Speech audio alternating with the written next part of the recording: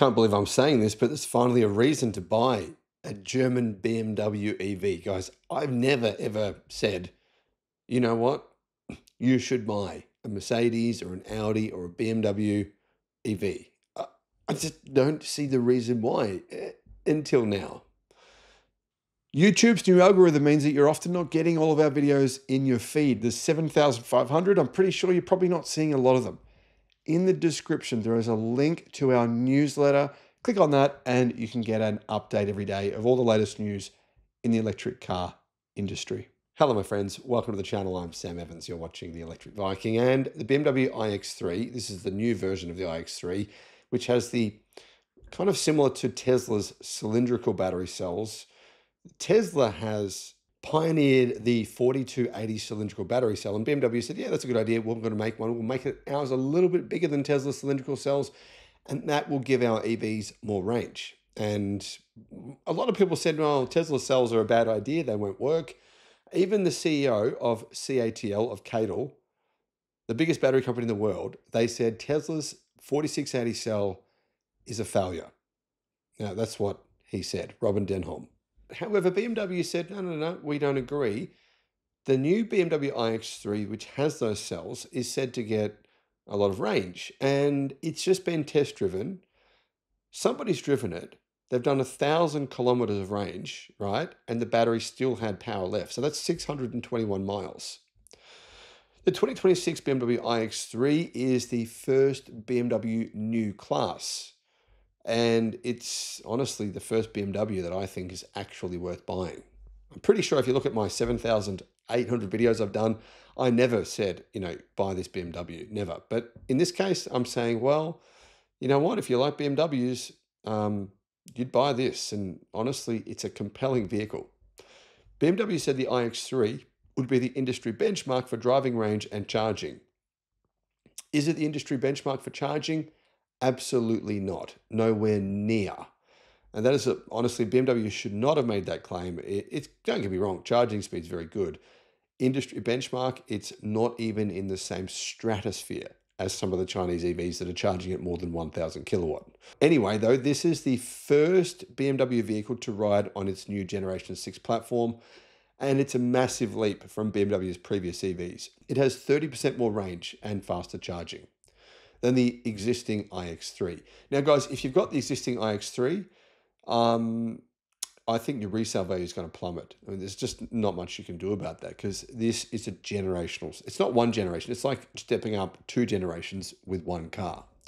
So the BMW team, they say that they pushed the iX3 to the limit. They actually drove 1,000 kilometers or 621 miles from their plant in Hungary, where the iX3 is built, to Munich in Germany. And they arrived with over 20 kilometers or 12 miles of range remaining. I'm going to guess they drove very sedately to get that kind of range because it's rated for about just over 800 and something, about 850 kilometers of range. So I'm going to guess they might have sat behind a truck a few times, but it doesn't really matter because this kind of range, if you can get anywhere near this, I mean, in the real world, if you can get 800 kilometers, that is a step up, big time. BMW's team avoided highways and used as little energy as possible during the journey. After arriving in Vienna with 53% battery charge remaining, the team cut off air conditioning, heating, and the radio to reduce energy consumption. In that situation, if you're trying to hypermile and get more range in your car and it's cold, best thing to do is use a seat heater, not your actual heating. So your seat heater it uses a lot less electricity than your actual heating. When the iX3 arrived, when it reached Munich, it traveled 1,007.7 kilometers. So let's just say 1,008 kilometers, proving if you drive sedately enough, you can get 621 miles of real-world driving from this vehicle. Now, it's actually rated for 800 kilometers or 497, let's just say 500 miles of range, WLTP. But clearly, it can drive further than that if you drive in a certain way.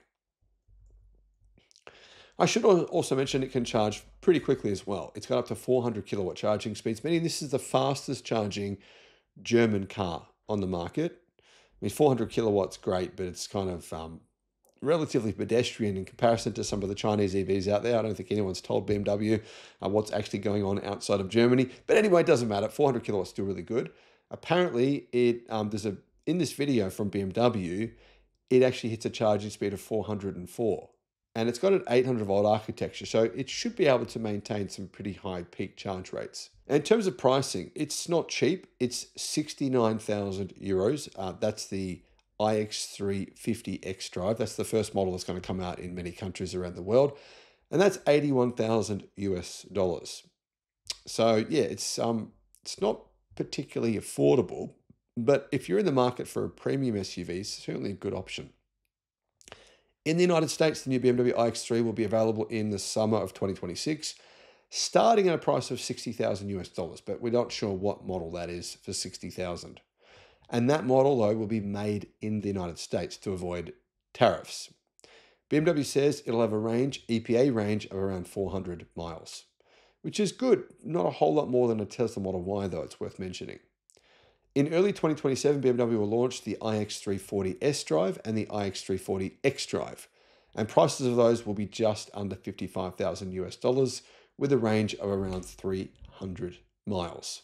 Guys, I actually really do like this vehicle. I like the outside. Some people I've spoken to don't like the design of it, but I really think it looks good on the outside and on the inside.